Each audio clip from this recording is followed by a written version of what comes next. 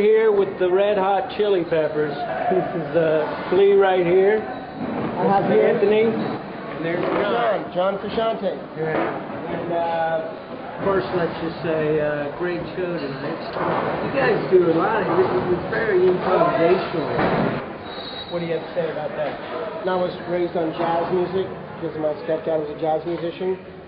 And I was raised in a house originally where we looked down on rock music. Like I was kind of taught that it was not, it was music for people who didn't really care about music, and I had that attitude when I was young. Because jazz, you make it up as you go along, and you got to know all this stuff, and rock, it's just this paint by numbers thing. And of course I was wrong because there was so much improvisation, I just didn't know about it. Now we just automatically start every show by improvising. Like that's the first song is free form. Whatever happens, happens. Oh, and it's also important to be able to play a really good show or to be able to play a really bad show and to never be sure what you're going to do.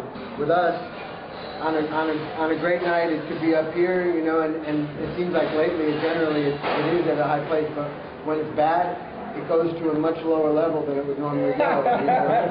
But that's what makes it mean something when it reaches those high levels, It's like being on a high wire, taking the chance. It's just an element of risk. You might fall off that high wire and feel like a pile of shit on the floor, and then 3 songs later you're like, wait a second, I don't think my neck is broken, I can still play. The business side underestimates people's ability to get turned on by improvisation or just inventing something. Like your managers might say, you got to play all of the hits tonight, that's what people want to hear. But then the true test is people freak out. I think the audience knows that they're a part of it, and that's a big part of the reason why it goes over well, is because they know that their energy is feeding the music, they're a part of a unique experience that will only happen once, that's a good feeling, and I think it makes them feel like the important people they are, So never underestimate, when kids come to our shows, don't underestimate their intelligence. When you assume that someone has the intelligence to rise to a high level, then they can do it. I've just seen you guys rise steadily, and now you've come out with Stadium Arcadium. Now, a lot of people would have said, hey, double album, you're crazy. And now you got 6 Grammy nominations, and it just seems like the crowds are just better than ever. Where do you see yourself now? We've got about 6 more months of touring with this music, but I think in some ways, because it was such a long cycle, like our brains are already starting to think about new music and writing new songs and kind of excited about starting a new cycle. There's a really special chemistry that happens, between Chad and John and myself that, has kind of blessed us with something that does keep changing and moving and going forward and not just kind of staying the same. Our relationships to each other change, we've gone through a huge metamorphosis which brought us together in a really good way. For me, that's a big part of what keeps it fun on tour, is that you're really happy to see the people you're playing with every day.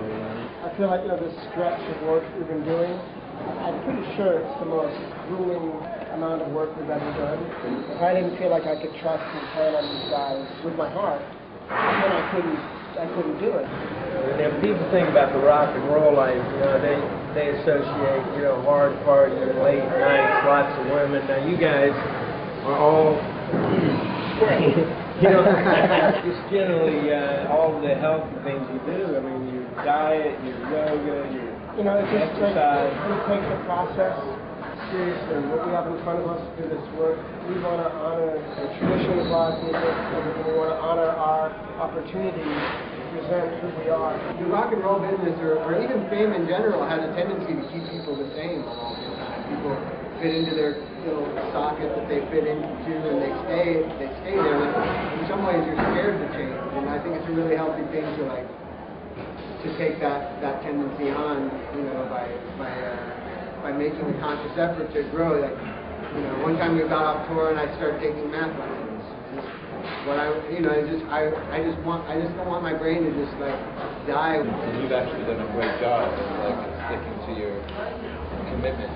To doing that, it's hard. To take whatever that little bit of time is every day that you can do to take a step forward as a human being, it really makes a difference. Can I ask you one question? Yeah. Are you gonna eat that omelet? Oh, to ask you about the food, because you guys have a very kind of specialized food thing here. So tell me what's going on. You got... Well, hold on. Well, here's the guy right here. That's the chef. Everybody's different in this band what they eat, but the one thing that this table have in common is they're looking to eat organically. Like that's kind of a common blanket consideration that we have. Everything is organic, everything is fresh. He goes out in the morning and he gets local food that's grown by like local farmers, so it's not being transported across the planet. And it's real. Every note that we play is directly influenced by Wayne. I wanted to mention a couple of things. You were the first use of tree-free post-consumer waste paper in a CD jacket. And I don't even know if you guys know that as a result of that, now Warner Brothers just went 30% PC. It's a huge thing in the music industry, and I think worldwide it's going to have a big effect. But if you guys hadn't started that and stuck with your guns at Warner Brothers, it wouldn't have happened. That was a win-win-win-win situation. Like right down the line, like a domino. You know, just by knowing people like you and Julia Butterfly, you know, getting the education of how easy it is to like call up, you know, the company and say, hey, we don't want to use trees for our record covers anymore. I know that you've given many tens of thousands of dollars to an orphanage in Peru, Casa de Milagros. We just give a percentage of our earnings to charities, and we always try to find the best ones, and it's just the right thing to do. Having hung out with a lot of people in your business and in the movie business, you guys are about the nicest guys in your position that I've ever seen. And thank you so much for everything you do. You've been great friends to me, and I love you guys. Thanks for taking the time to do this. And if you could all just say hello to Voice Yourself. Hi, Voice Yourself. Hello, Voice Yourself. Thanks, guys.